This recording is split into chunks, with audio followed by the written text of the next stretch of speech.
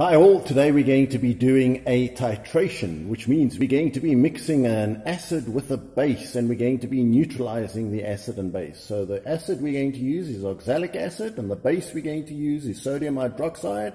Just have a look at all the stuff we've got here that's going to be used.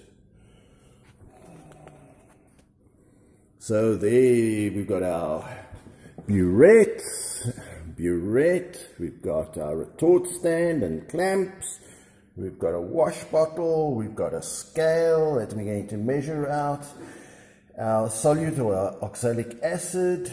Here we've got a little stand to put our camera on. Here we've got a known volume of water, and here we've got something we're going to mix it in. Okay, so let's switch on our scale, but before we do that, let's put a piece of paper on it and switch it on.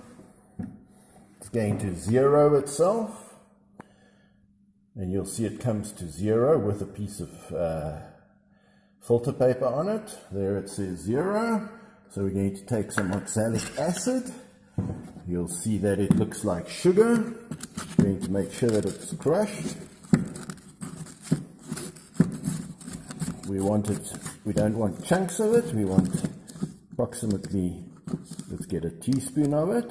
How about that? There's a teaspoon. It looks, and we put it carefully on our scale.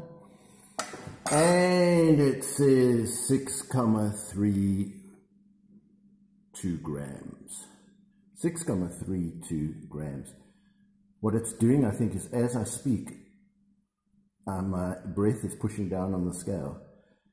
6,34 grams. Okay, let's take that. 6,34 grams. We're going to write that down. 6,34 grams oxalic acid. Okay, now we can switch the scale off. It's done its job. We can carefully pick up every little grain of this, and now we're going to throw it into this flat-bottomed flask. Let me put this here. So, making sure we don't lose any of it, I throw it into the flat-bottomed flask, shake it all in. Now, it would be nice if we had one of these flat-bottomed flasks with a thin stem and you could just fill it up to a certain amount, but instead I'm going to have to use a measuring cylinder, and I'm going to throw in, well, this measures up to 250 mils. So I'm going to throw in just less than 250 moles.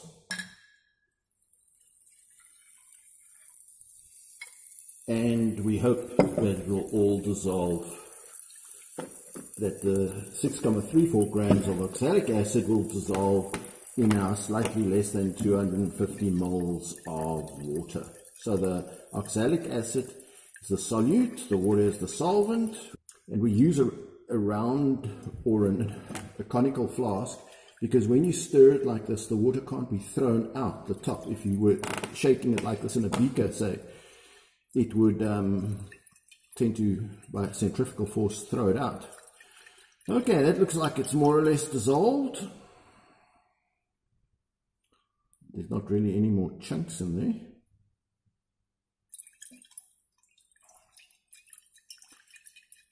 So when that's completely dissolved now, we're going to take our measuring cylinder again, as I say, because we don't have one of these that has got a nice thin stem. We're going to pour it back in here.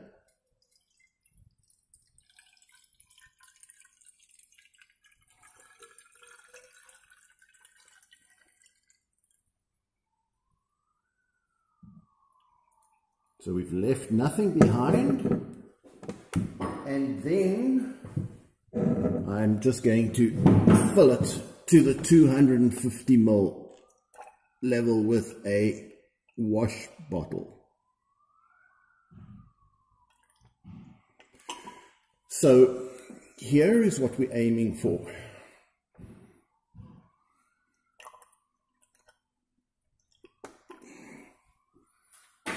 And and we're going to make sure that the bottom of the meniscus is touching.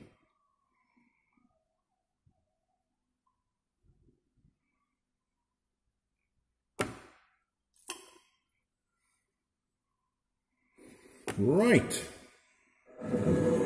So there you can see that it's smack on that line there.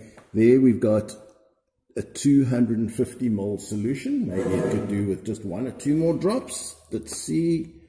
That's pretty good, just 1 or 2 more drops.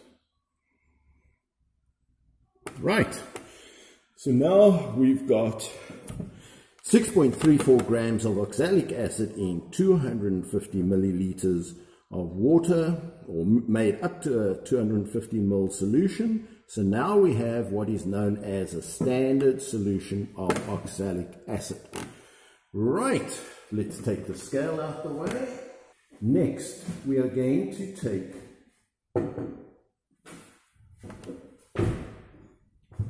a beaker.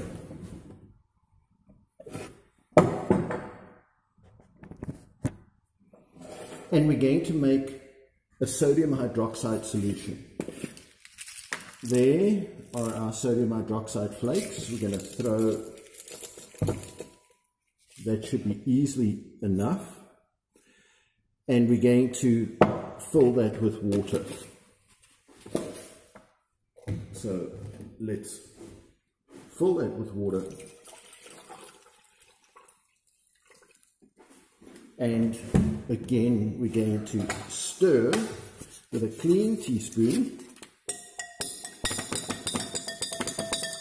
And this is not a standard solution of sodium hydroxide. You notice we haven't weighed it. We just take any amount of sodium hydroxide, any amount of water, and again, we've got to make a homogeneous solution. Can't leave any chunks behind. Like oxalic acid, sodium hydroxide is sparingly soluble. I mean, it does dissolve, but it's taking its sweet and merry time to dissolve. And there you can still see a few bits of solid at the bottom. Okay, so here's we want to find out what is the concentration of this solution of sodium hydroxide. Like I say, we can do nothing until the very last bit of sodium hydroxide has dissolved, because if you've got a chunk of sodium hydroxide, it's going to add to the concentration after you've already put it into the burette. So you must have that last chunk of sodium hydroxide must be dissolved. So here is a little piece of some sort of solid. I'm taking that out. Again, it doesn't matter. And there is our fully dissolved sodium hydroxide solution. There it says NaOH. Now I'm going to get this burette. And I'm just going to wash that out with sodium hydroxide solution, just in case there was something else in there before. Also, I'm checking the tap to see that that's not leaking. Fine. Does the tap work? Yes. Not working terribly well. It's like it's almost got a slight blockage to it. There, it's come right. And now it's gone right out. Fine, so we close this, and now we're going to fill. And be careful you don't get the stuff in your eyes. Be careful with it. This funnel. Right, so now we're going to open this little tap, and we're going to watch till the level drops till 0.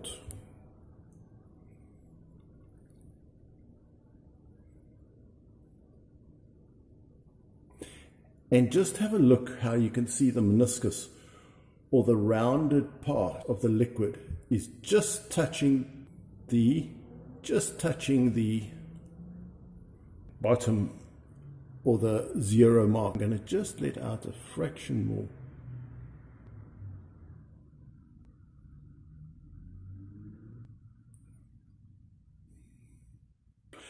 Okay, so that is now zeroed.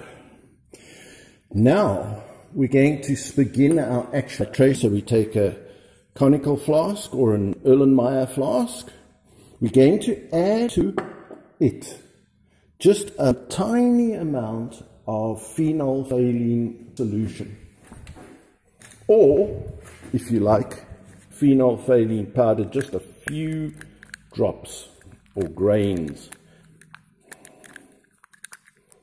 So there's our phenolphthalein, and just the tiniest few grains of that.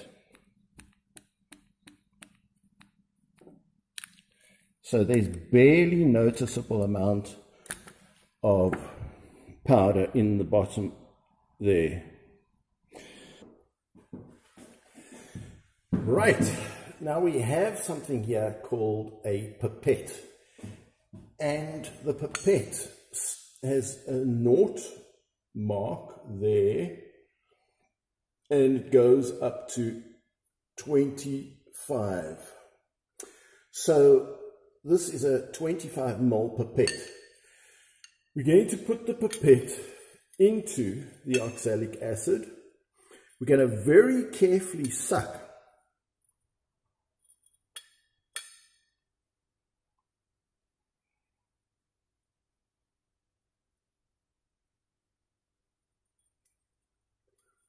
On the pipette. Now notice that you've got to be careful that as you suck, you don't lift the tip out of the water, because then it's going to suck into your mouth. Then what we're going to do is we're going to slowly move my finger up to allow air in, and you will see the water level will begin to, the oxalic acid level will begin to drop. And I've got to do this as slowly as possible.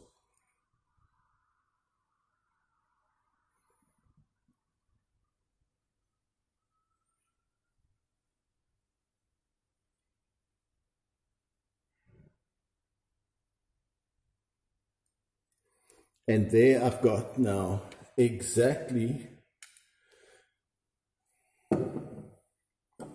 25 ml of oxalic acid, and so I'm going to pour it into this conical or Erlenmeyer flask,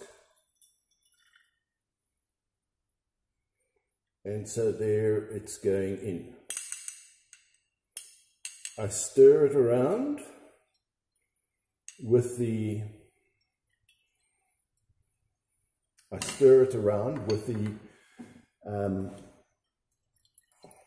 phenolphthalein powder which I added, so now that's completely dissolved. So now we are going to slowly open the tap and allow sodium hydroxide to come in, and watch what happens.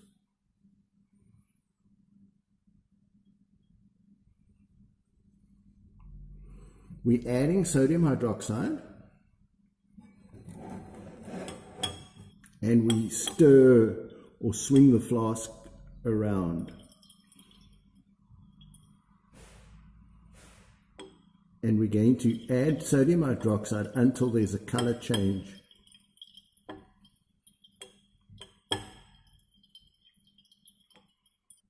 Now look, do you notice that there's a slight changing in color? With each drop, it's beginning to form that slightly bluish purpley look. Let me get something white behind that.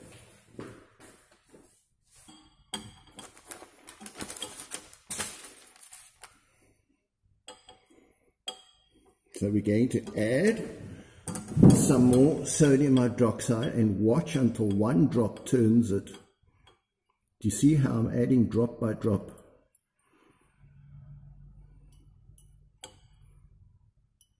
Do you see how that color stays there? But it still disappears as we shake it.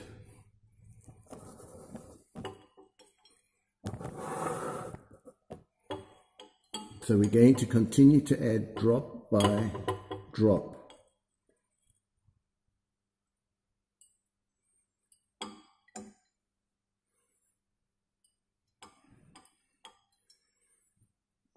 Now that pink purpley color keeps on disappearing, but there's going to come a time when it won't. One drop is going to be enough to make that color stay. And I think that we've hit our drop. So now that it's permanently that color, we now go and we have a look at the actual measurement and how much sodium hydroxide we've used. So we go and we have a look. It started at 0 and it went all the way down till, and there we are on exactly, I just want to see if you can see, exactly 26 moles. 26 moles. Helps to put something light behind it. 26 moles.